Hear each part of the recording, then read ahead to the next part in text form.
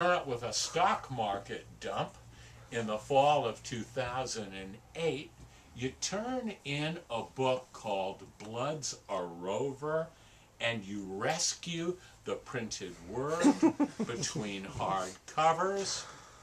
You pull people away en masse and get them to apostatize and revoke their allegiance to the internet invaders. And I thought about it for a long time. Dog just stood there, and I said, "Get your paws off my crib, you furry cocksucker." I got a lot of living to do first. And I did. Now, parenthood was not really Armand Ellroy and Jean Hilliker's bag. He liked cheap women, she liked bourbon and cheap men. They split the sheets in '55. I was 7 years old then, but I had been reading copiously since I was 3. And I had a big story-telling sense building inside of me, and I started seeing things that no 4, 5, 6, 7-year-old kid should see. I evinced no precocity. I couldn't ride a 2-wheel bike. I couldn't do arithmetic. I had to wear loafers because I couldn't tie my shoes. And then, on June 22nd, 1958, when I was 10 years old, my mother was murdered. And here's what happened. All of a sudden, I knew that duplicity and mendacity were in place, and that the version that I was given of the United States of America, of Los Angeles County, of the state of California, of crime, of the psychosexual world as depicted in television, literary, and motion picture melodrama may not be the entire truth. Crimes were always solved tidily at the ends of books, television shows, and motion pictures, and my mother's crime has remained unsolved for 51 years. It was the only precocity I ever evinced, but I knew shit. I transmogrified Geneva Hilliker to a dead girl named Elizabeth Short from Medford, Massachusetts, who became known as the Black Dahlia. I used my mother's demise and my ambiguous bereavement as the means to attack Betty Short as a woman, a victim of horrible misogynistic violation, as a fount of curiosity with pit bull ardor, and got obsessed with LA's social history, psychosexual history, and criminal history. So I did a lot of perverted shit, but none of it was too terribly bad. I broke into houses, I sniffed women's undergarments, I drank, I used drugs, I went to jail when county jail was no big fucking deal, and I always harbored the sense that I could tell stories, that I could realize, actualize what I most liked to do, which was read. The story got to me. This was the dominant narrative of my life. But for years, I thought that if I could write books, I'd have a pad on Rossmore, a great-looking girlfriend, a German sports car, and some snazzy threads.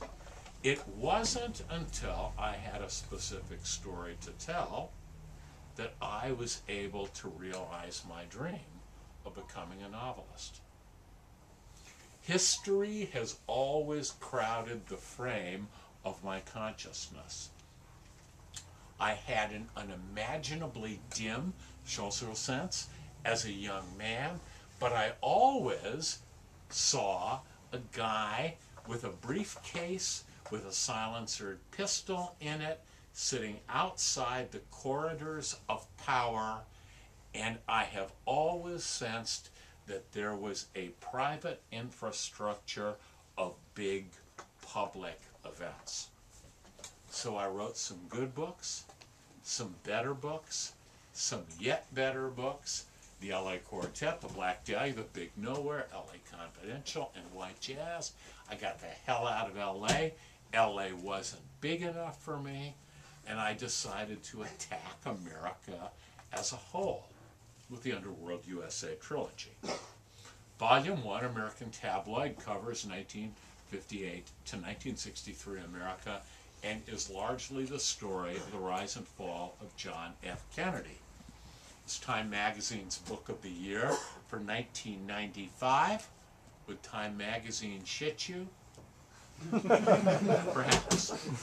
The follow-up, The Cold 6000, is my big book of the American 60s, 63 to 68. New York Times notable book for 2001 rather. It was an LA Times best book for the same year. Would those august publications shit you? Perhaps they would. Now, A.E. Housman wrote, "Clay lies still, but blood's a rover. Breath's aware that will not keep. Up, lad, when the journey's over, there'll be time enough for sleep." Hence the title of this novel, the book the Dvorzoi decreed on March 4th, 1948. It's the concluding volume of this trilogy. It marks the chronological conclusion of my life's work because I have a memoir coming out next year, and I will follow it up afterwards with a series of books set much earlier in the 20th century. Clay lies still, blood's a rover, breath's aware that will not keep. What's it about? It is about the moral exhaustion of bad men seeking salvation and redemption and finding it, however tenuously, in the arms of strong women. Tonight I will read 3 short excerpts from this book, after which I would welcome the most invasively over personal questions that each and every one of you peepers, prowlers, pederast, pedants, panty sniffers, punks, and pimps has for me. You had options tonight. You could have stayed home. You could have attended to your sex lives and your drug habits, but you didn't. You came here to see me, and I am nothing but grateful. Blood's a rover. America! I window peeped 4 years of our history. It was one long mobile stakeout and kick the door in, shakedown. I had a license to steal and a ticket to ride. I followed people. I bugged and tapped and caught big events in ellipses. I remained unknown. My surveillance links the then to the now in a never-before revealed manner. I was there. My reportage is buttressed by credible hearsay and insider tattle. Massive paper trails provide verification. This book derives from stolen public files and usurped private journals. It is the sum of personal adventure and 40 years of scholarship. I am a literary executor and an agent provocateur. I did what I did and saw what I saw and learned my way through to the rest of the story. Scripture pure veracity and scandal rag content. That conjunction gives it its sizzle. You recall the time this narrative captures and sense conspiracy. I am here to tell you that it is all